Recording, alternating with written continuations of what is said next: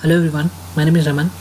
So usually usually I always try to record 10-minute games, but this is a 3-minute game I played already. So I want to show you a very important concept here. So I am white. I played here e4, and my opponent played f3 c6 after bishop b5, intending to go Ruy Lopez, but he played the move knight f6, intending to go Berlin. So he went Berlin. So Berlin defense or Berlin wall. So here I castle. So and after knight takes c4, usually d4 is the move, is the main move. But also there are many silence. But here I took bishop takes c6. So usually d5 is in d4, and after d4 knight d6, and after bishop takes pawn takes, and the line goes like that, something like this. And after d4, so bishop takes pawn takes knight takes for queen d1. Usually the theory goes like this, but I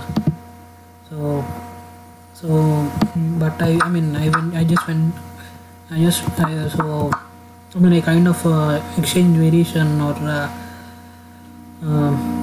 I don't know what I don't recall this name exactly. I think, yeah, here it says Ruy Lopez opening Berlin. I have my Berlin wall defense, something like that. So and after bishop e7, queen e1. So my idea is to not allow him to castle. If he castles, I'll win the bishop. So and after bishop to e6. So yeah, one important concept is here. My queen side develop is I don't have a queen. My queen side pieces are still undeveloped, but my king is safe, and he has yet to castle on the queen side. But although his knight and bishop are developed, and also he has a bishop pair, but I have four pawns. Also, that's a compensation.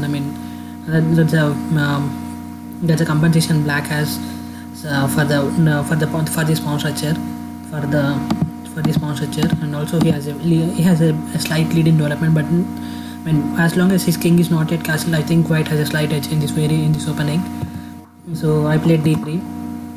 So white d3 just to stop knight to c4. So I played d3, and after castles, and I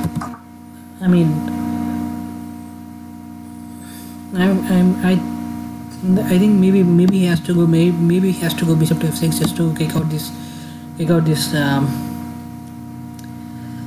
rook. And I think he gets, and in that way he can cover the d4 square.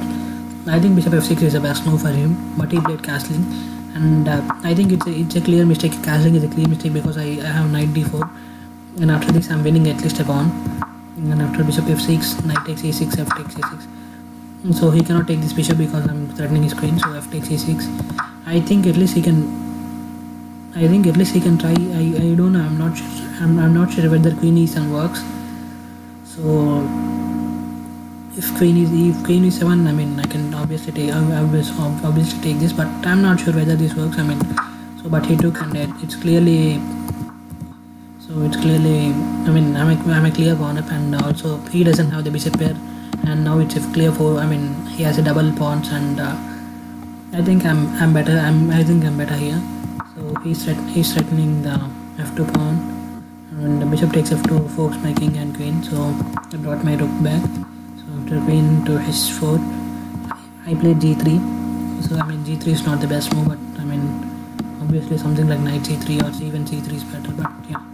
So queen f6, and then he's threatening the b2 pawn. So I played c3, taking out the bishop, and after bishop b6.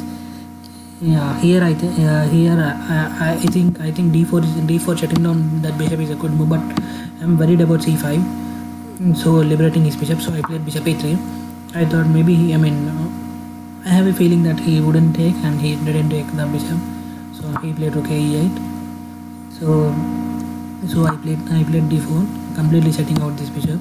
But although I'm giving the now c4 square, I think I can simply bring my bishop back and then play b3. But so I played.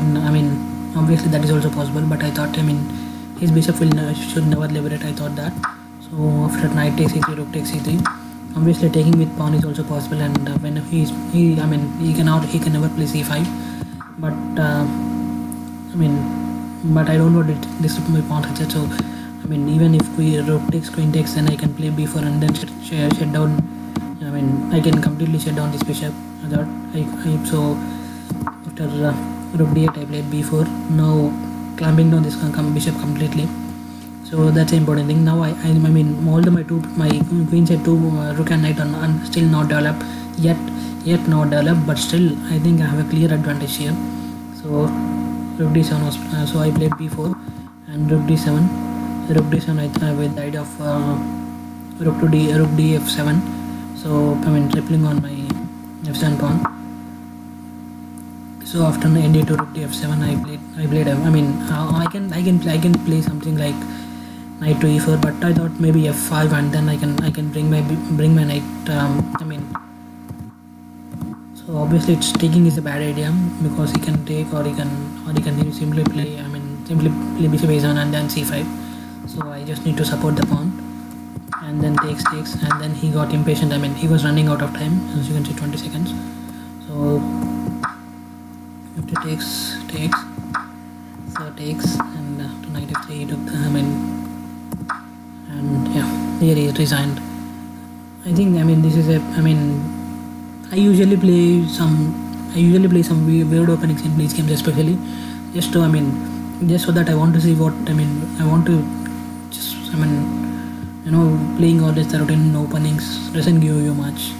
You need to play your openings so that one thing I do in Blitz games is play my openings which I usually play in the tournaments. That's because I know some of my whenever I see some new moves or new moves that are that I feel uncomfortable when I play over the board, I just analyze them when I'm free, so that whenever I play in the tournaments, whenever I again encounter that line, I can just simply repel back the attack, or I can gain an advantage. So that's the reason.